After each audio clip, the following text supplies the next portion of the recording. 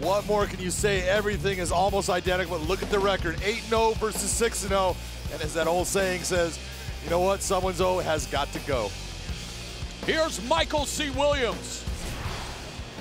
Bellator Hawaii live on DAZN now features the second fight in the opening round of the Bellator Welterweight World Grand Prix. Set for 5 5-minute rounds. Introducing the blue corner. At 5'11", weighing in 169.3 pounds, undefeated as a professional, 6 wins, no defeats. Now fighting out of San Diego, California, easy, Ed Ruth. And across the cage, his adversary out of the red corner, at 6 foot, weighing in 168.8 pounds, undefeated as well. He brings 8 victories without a defeat. By way of Rio de Janeiro, Brazil, he fights out of New York, Neiman Gracie. In charge of the action, your referee, Mike Beltran. Referee Mike Beltran will oversee this first round matchup. All right, don't get over the rules already. Protect yourself at all times. Obey my commands at all times. Touch gloves now if you want. At the sound of the bell, come on out, handle your business. Let's go. Bellator Welterweight Grand Prix. The future is now for Easy Ed Ruth and Neiman Gracie. 2 undefeated prospects on the verge of vying for the Bellator Welterweight Championship. You better fight. You better fight. Panel, let's go. The bell in round 1, Neiman Gracie in the red gloves, Ed Ruth in the blue gloves. Ruth, a natural athlete, sports always came natural to him as Gracie attacks the lead leg with an outside low kick. And you know, Gracie has addressed those comments that some people feel it's too soon for him. And when you look at the people he's faced, they have a combined 59 losses between them. But Gracie says, no, I belong here, and I'm going to seize the opportunity afforded me tonight. I think he's absolutely correct. He does belong here. You can take a look at both Ed Ruth and Neiman Gracie and look at their records, and they're very comparable. In fact, in Bellator, they both have 6 fights, and both guys have done either a KO, TKO, or submission in 5 of those and have only gone to a decision once. Ruth with the takedown, but again, Gracie not worried as he immediately looking for the and this is triangle. my point, especially while he's dry. This is a dangerous thing for Ed Ruth. Gracie looking for that triangle against the fence. Ruth in trouble early. That arm is caught inside there. That is a problem for him. Neiman Gracie immediately taking Ed Ruth to his comfort zone. Not so comfortable for Ruth, desperately trying to fight off this submission attempt by Gracie. Gracie is squeezing this. The problem is he doesn't have that arm. He needs to reverse this triangle for it so he can take and squeeze with both of his knees together. Right now, with that arm not being across, Ed Ruth is going to be okay as long as he can keep this position. Gracie. See that arm across. He gets that arm across, he's going to be in big trouble. Ed Ruth needs to keep on twisting that pressure, putting that pressure in that twist that will release his head. Good job of body positioning by Ed Ruth there. And Ruth escapes momentarily, but Gracie, again, just so adept from his back. In full control from this area, and Ruth trying to land a right hand. And if I were, Ed Ruth is backing up. That would be a smart move right now for Ed Ruth. Look at, you just put yourself in a position you were in danger.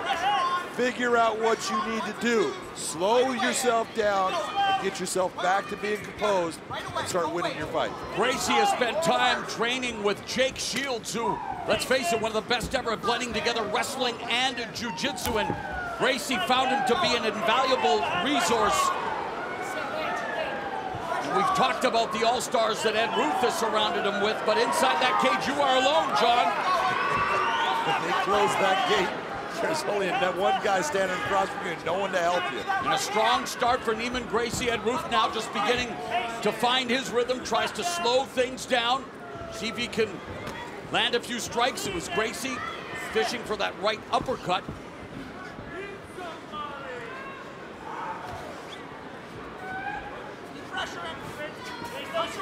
So a moral victory of sorts for Ed Ruth here in the opening round as he escaped the submission attempt of Gracie. Gracie gets tagged with the jab, a power jab from Ruth. It wasn't only the power jab, it was the right hand that touched him before. That's what started to cause the problem. He needs to be very careful of Ed Ruth's right hand. Ed carries a lot of power in that right hand. And Ruth opening up on Gracie in the striking department. Rabbit knee to the calf. Heel strike by Gracie, going old school there. Coming up on the final 60 seconds of the opening round. A strong start for the submission ace, Neiman Gracie, and Ed Ruth now trying to lean in on Gracie and try to land with some more offense. Been an interesting round, more, and the way you're going to look at it is take a look at that triangle attempt, take a look at the problem that Ed Ruth had, and then now the strikes are starting to add up where Neiman Gracie's starting to get hit by the shots that Ed Ruth is putting on him. 5 seconds. Get some elbows going. Let's go, gentlemen. Let's get some action. Ruth saying he feels stronger at welterweight. He thinks Gracie is a really good fighter. Gracie now goes for that guillotine. Ruth pops his head out immediately. But that's the game of Neiman Gracie. You saw how fast he started to bring that head down and going for that guillotine. Talking about Jake Shields. Think about the guillotines that Jake Shields has caught people in, and that's what you learn how to do.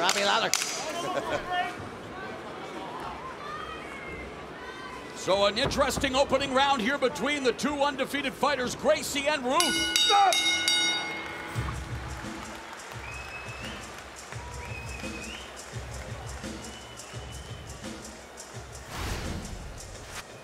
Here's that triangle, Moro. Take a look at what is going on here. The arm being on the outside, he's safe, but when that arm crosses to the inside, right here, you have a problem. He gets his arm back outside, starts to turn his body, creating a lot of downward pressure on Gracie, and that's what gets him out of the legs as he breaks through that triangle.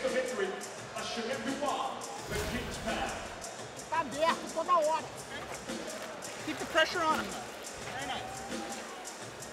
Pega, entendeu? Quando tu pegar a cabeça, mete o joelho na barriga, que ele vai descer e ficar mais fácil. Entendeu? Entendeu? Well, there he is, Royce Gracie, the man who helped put the Gracie family on the map. His brother Rorion started the UFC, and he was the first superstar of the Ultimate Fighting Championship. A Hall of Famer watching another generation of the Gracies ply their craft. Got to be proud of what he saw in that first round. All right, gentlemen, Gracie trying to end that fight with that triangle submission. Bell in round 2, your unofficial scorecard after 1. Unofficially, I'm going to give that round to Neiman Gracie. He's the one that put Ed Ruth in the most danger in that round. That's why he gets my score of 10-9. Gracie immediately kicking the lead leg of Ruth. Want to showcase his new wrinkles in the stand-up department as they both continue to progress in their ever-evolving careers. And yet here they meet so early, but with such a huge opportunity and an eye poke, unfortunately. Hey, stay over there. Stay right there.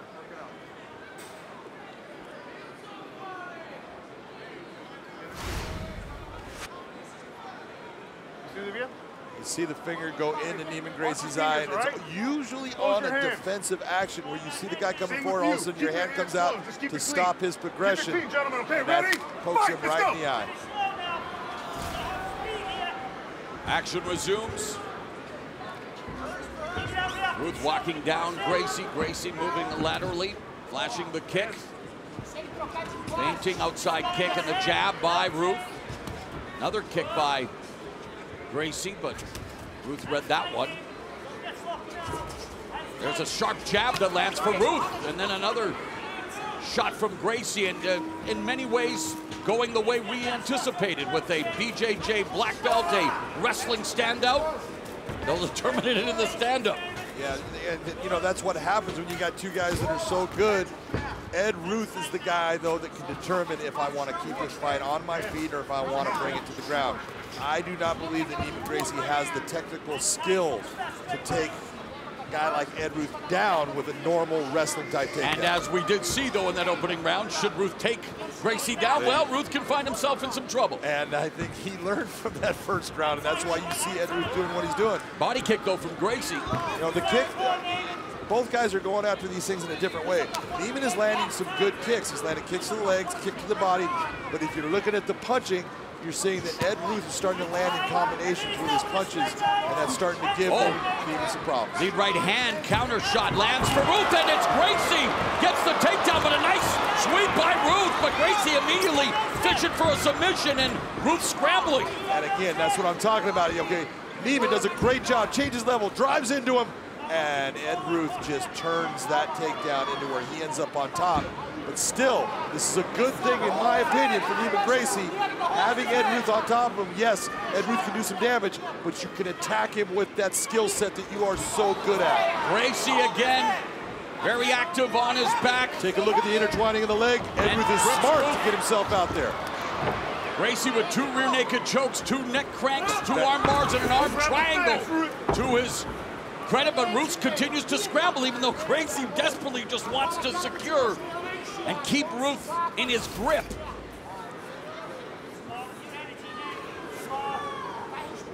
Neiman Gracie using a lot of little tricks in the guard position.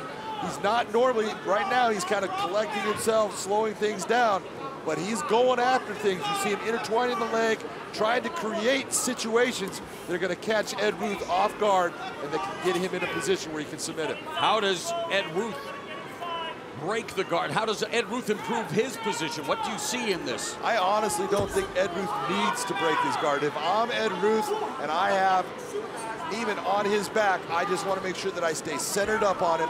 I want to posture my head up, and I want to, at times, bring heavy shots through elbows, hammer fists, and punches down on top of Neiman to slowly just degrade his ability to be effective with a submission. Well, Gracie controlling Ruth's posture.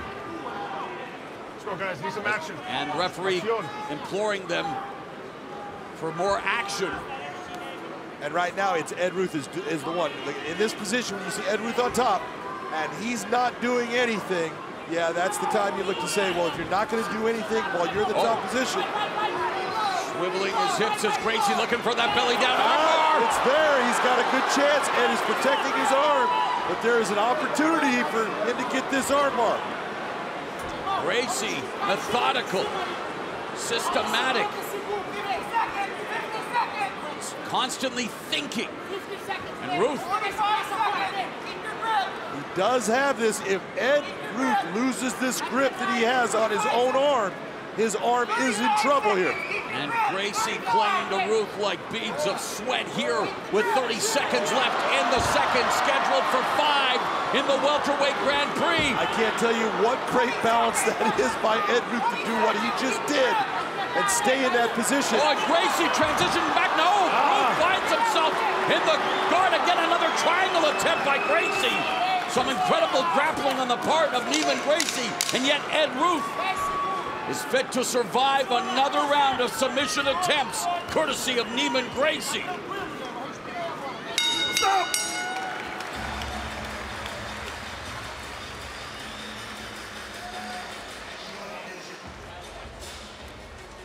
Ai, bicho, que lutão, bicho. Ai, ele tá morto, hein? Beautiful change and drive into Ed Ruth by Neiman Gracie, but he overcommits on it and is able to turn him, get out of the position. But it was a beautiful job of trying to utilize his legs to create situations in that transitional scramble. And you see him intertwining the leg here, giving Ed Ruth a lot of problems. Now, there's no submission there, but you're creating the opportunity for that submission. And that's what happened here. And Ed Ruth, although his arm was never in danger, he was in danger of it occurring. The reason you hear the cheer from the crowd here in the 50th state, 50 Cent is in the house, along with some bottles of La Chemin Douane. I'm sure the winners will be popping bottles tonight.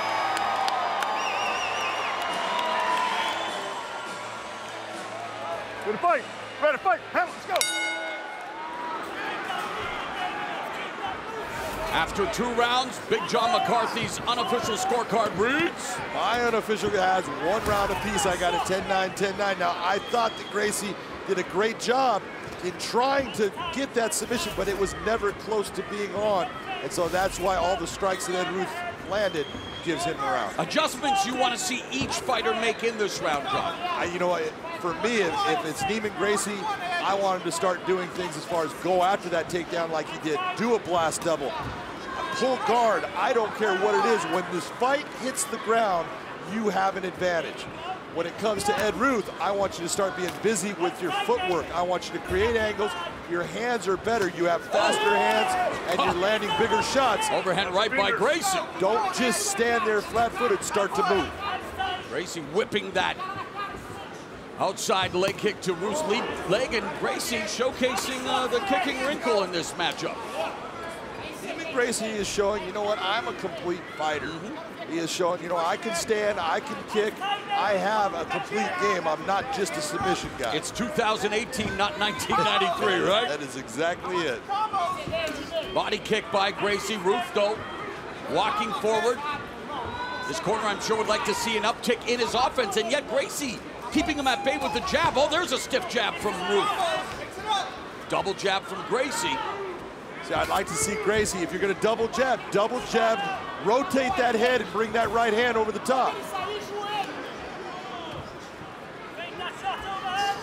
Another jab, 2 jabs land for Gracie. Ruth just single shotting. Ruth gets clipped behind the ear by the right hand of Gracie. Right uppercut, left hook by Gracie.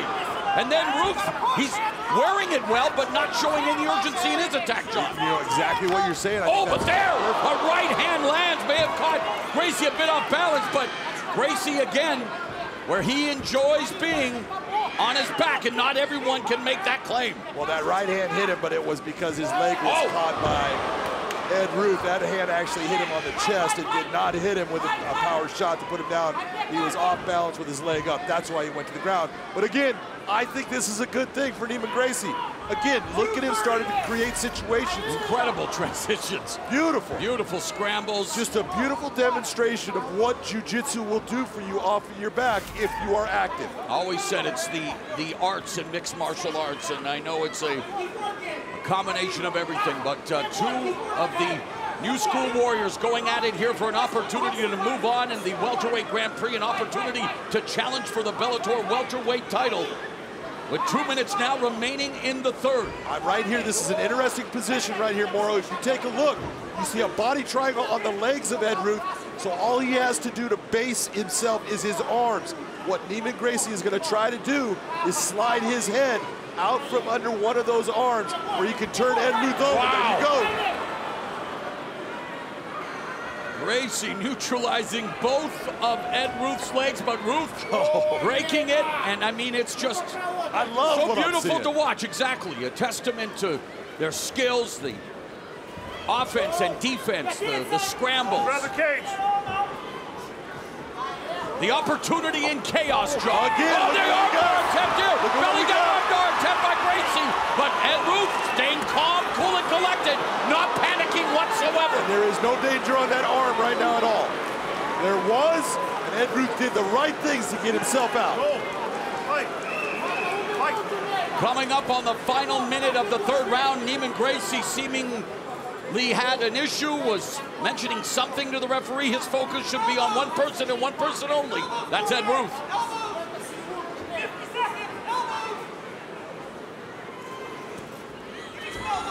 Ruth unable to get on track as Neiman Gracie just controlling him from the bottom. But there's Ruth with a short elbow strike. But body triangle being employed by Gracie.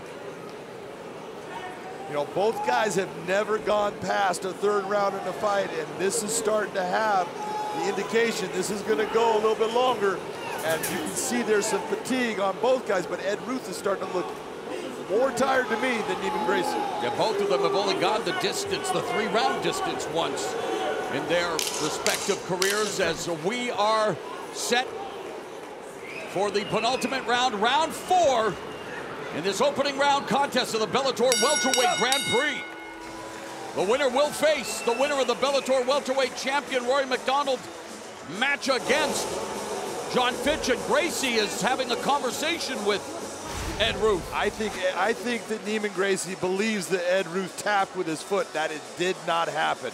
Okay, you see him, he's pushing that leg down. There is no tap John. Here. He is stepping over, he's doing everything right, and there was never a tap. That was great movement by Ed Ruth, but a beautiful armbar attempt by Neiman Gracie, because it was tight at one point. And I am telling you, Ed Ruth feels different about that arm right now than he did when the fight started. Lucky it wasn't an Ezekiel choke. Remember Royce Gracie and Eddie Yoshida? A little controversy with that tap, but we continue. And what a fight this is turning out to be, as here in Hawaii, of course, so many fans of MMA. And speaking of Hawaii, the cast of Magnum PI taking in the Bellator MMA action, and one of the power couples in mixed martial arts, Gilbert Melendez and Kerry Melendez. And boy, you wouldn't want to get on their bad side. But two of the nicest people you would want to meet in the sport. As we begin round 4 of this opening round contest of the welterweight Grand Prix, and Gracie just landed a right hand that seemed to bother Ed Ruth. As our unofficial scorecard from Big John McCarthy, you have it 2-1 for Gracie. Why? I do. Well, look at, let's be honest. Who put who in danger in that round? That armbar was close. It did not work.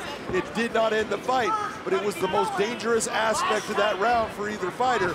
That is why Neiman Gracie gets that round. And Gracie looking for the takedown on Ed Ruth again, and he secures it. I'll tell you what I am seeing is Ed Ruth is tired. I was going to say, is fatigue becoming a factor for Ed Ruth? It is so hard for someone to understand when you are starting to get exhausted. You have lactic acid, your legs are heavy, your arms are heavy, you're breathing heavy. It just slows you down, and right now he is slowed down. And there you go. By Gracie, both of them in the 4th round for the first time in their respective careers. With 4 minutes left in the round, Morrow. And Neiman Gracie. And Ed Ruth exploding, but giving up his back now, turtle position. Beautiful job of Neiman Gracie riding through that, allowing him to roll underneath him and getting his hook in. Now he's got that body triangle. And he's flagged Ed Ruth out. Remember, Gracie has 2 neck crank and 2 rear naked choke submissions. And that body triangle keeping Ed Ruth right where Gracie wants him. Yeah, right now Ed Ruth should turn over so he is not belly down on the ground with that body triangle. This is a better position for him. And Gracie looking for that Mataleon, the line kill, that rear naked choke, but hand grappling by Ruth. And you know he can do it lightning fast. He can. He should switch that now that's up.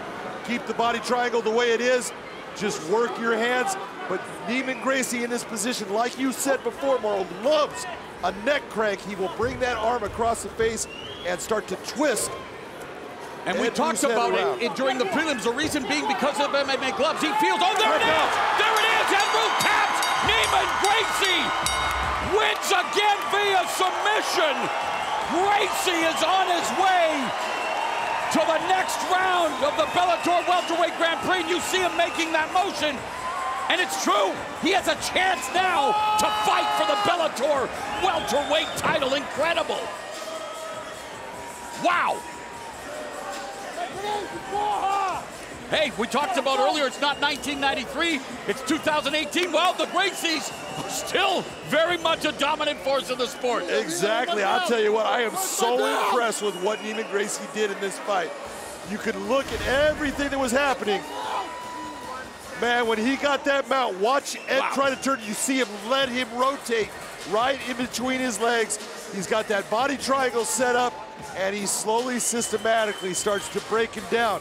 Ed did the right thing in trying to move the position so he wasn't belly down. But look at when you got a guy that is as good with submission and as good with that choke as Neiman Gracie is, it's only a matter of time before you make the mistake that lets him get his arm around your neck. The pressure is there, and there's nothing you can do. It's either tap or nap. And Gracie wore Ed Ruth down like a virus, and in the end, Gracie improves to 9-0 with his 8th submission win, celebrating with Royce Gracie.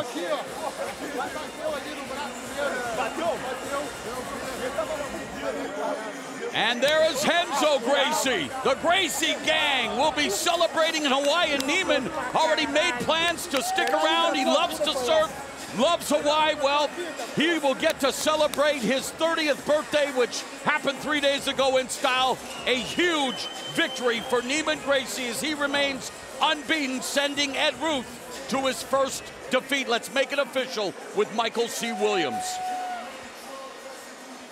Ladies and gentlemen, the rear naked choke brings on the tap officially 2 minutes, 17 seconds into round number 4. The winner by submission. And now, advancing in the welterweight World Grand Prix, Neiman Gracie. Oh, my belt! I don't know.